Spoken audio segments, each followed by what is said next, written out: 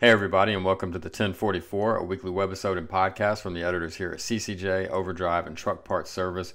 I'm James Gillette, and my co-host on the other side is Jason Cannon. This week on the 1044, we're taking a look at one of Fleet's most infamous pinch points, the after-treatment system of their equipment, and specifically diesel particulate filters.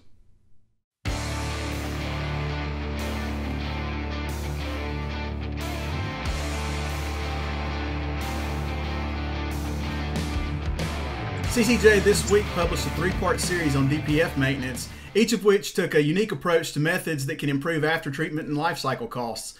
Part 1 kicked off Wednesday with a look at coolant heaters, which preheat the engine, and preheating the engine to about 150 degrees before startup helps reduce startup soot and emissions by about 66%, and it also prolongs the life of the DPF. Part 2 in that series published Thursday, and it takes a look at renewable diesel fuel. While not yet widely available, renewable diesel produces almost 70% fewer emissions, and with fewer carbon byproducts moving downstream, the life of the DPF could exceed that of the truck itself. Titan Freight, a 50-truck LTL carrier based in Portland, Oregon, has more than 1 million miles on renewable diesel over the past 9 months or so, which is a little more than half of all the miles the entire fleet has logged in that span.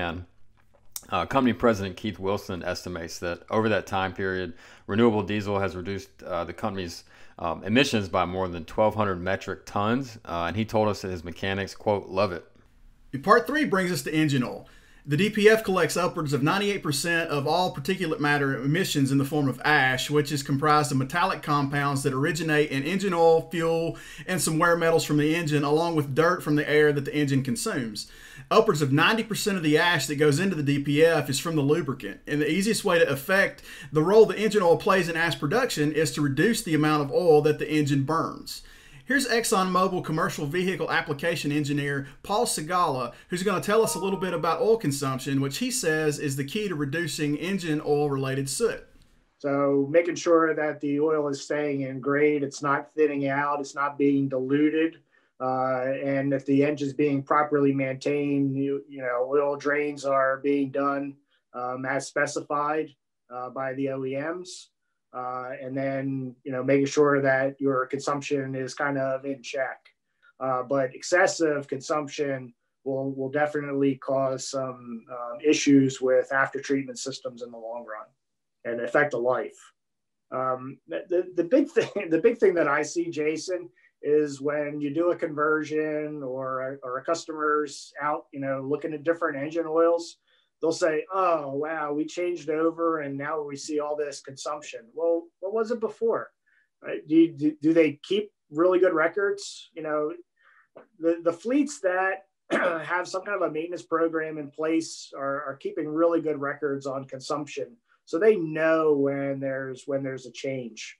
But on the highway, you get a driver that, pulls the stick and looks at it and says, oh, I'm low, and stops in and gets the, maybe doesn't get the same oil, maybe get something, cheaper, and maybe isn't tracking consumption. So it's something that you really have to keep an eye on, especially when you're looking at, different oils or looking to make a switch, understanding how that engine's performing and the consumption at the start, and then do a comparison when you have made the change, or at least have a baseline so that if consumption is increasing, you have an understanding of how much is it increasing. Duty cycle, idle time, stop and go driving, Paul says, all play a significant role in plugging up the DPF, with idle playing a very significant role.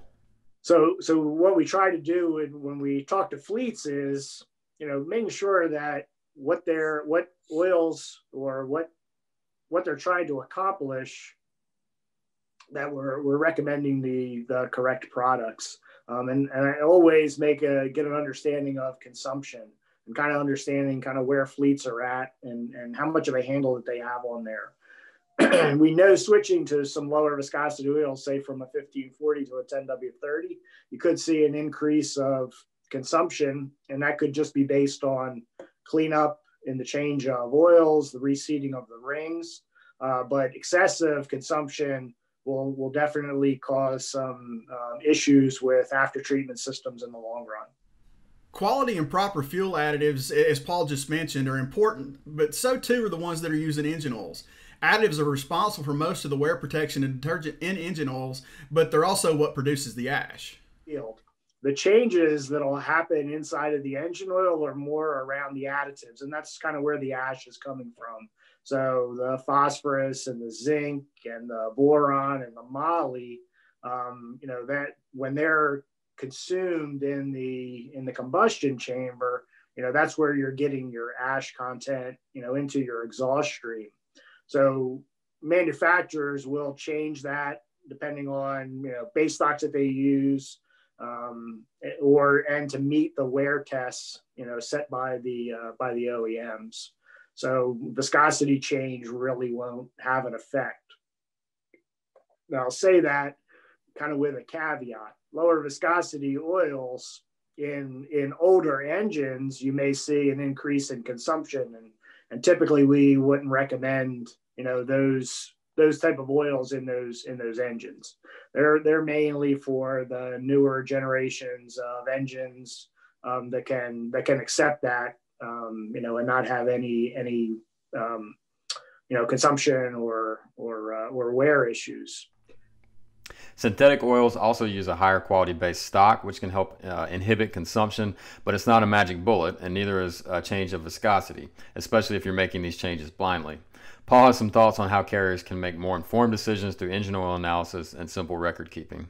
Is, used oil analysis plays a huge role in getting an understanding of the condition of the engine oil, be it, oxidizing, or dropping viscosity, fuel dilution, contamination.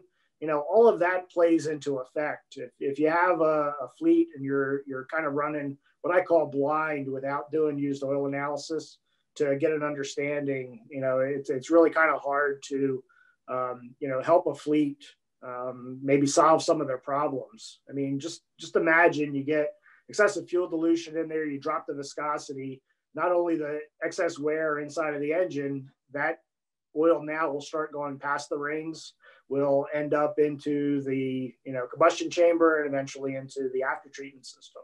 So making sure you're keeping a check on that, to me, is crucial. And I really find it hard to believe that a lot of fleets, small, medium, and even some larger ones don't take the opportunity to at least pull a drain sample to get an understanding of what's happening in their equipment, even as a spot check. If you missed any of this week's 3-part series, check out ccjdigital.com where you'll find it all in depth. As always, you can find the 1044 each week on CCJ's YouTube channel or in your favorite podcast listening app. If you've got questions, comments, criticisms, or feedback otherwise, please hit us up at 1044trucking@gmail.com or give us a call, 404-491-1380. Until next week, everybody stay safe.